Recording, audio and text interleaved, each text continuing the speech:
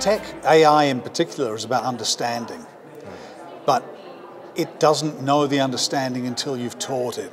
And the best AI is AI that's been trained well, which is why we're in the training data business. Right. One of the things about LXT, we did a public launch of the company in September. Yes. Before that moment, nobody really knew who we were.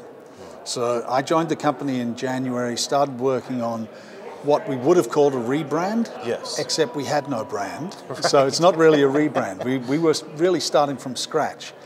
But in the background, LXT has been working with biggest names in the industry for 11 years.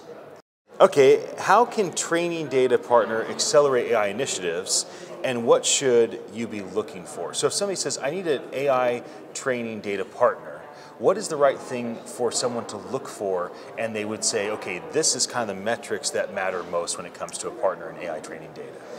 Look, I think most people, you've probably heard it during the course of the day today, most people that are working in this AI space have global ambition.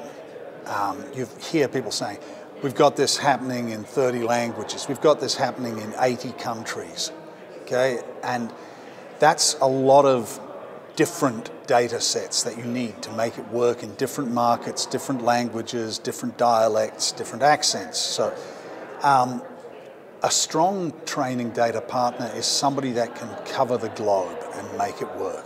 Somebody that can, where you can go to somebody and say, we've got this great product for US English, but our sales guys really see a big market in Kazakhstan. How are you guys for Kazakh? And we're like, no problem.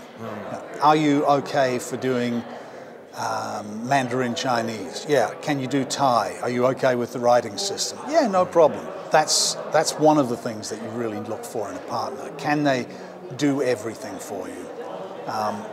You might find local partners in Finland who can do a great job on Finnish, but they can't help you with anything else. Right.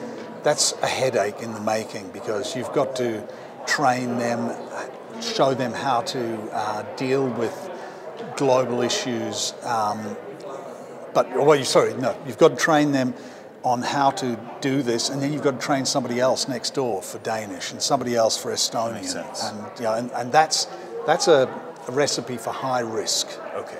Somewhere along the way, somebody's going to drop the ball. Right. If you've got one partner that understands the whole planet and can give it to you, then you know that you're going to get the same quality for Oriya, fringe language of India, as you are for French. Right. Well, I could keep asking you questions, but let's think as a wrap, a call to action. So somebody gets to tune into part of our conversation. It intrigues them. Maybe they're a decision maker at a Global 2000 company, and they say, okay, what do I do? I mean, how do I reach out to LXT, and who do I talk to? So is it you? Do they reach out to you? Oh yeah, reach out to me. Okay. Yeah, that's a great idea. Yeah, I mean, reach out to the company. It's going to find its way to me. Okay. We're still small. We're building a great sales and marketing team. Great. We've already got a stunning operations team. But yeah, reach out to me. That's a great idea. Good. Thank you, Ian. Well, we're glad that you came. Thanks Me for too, joining us. Ian. It was a pleasure meeting you, and great to talk too. to you about some topics that I'm passionate about.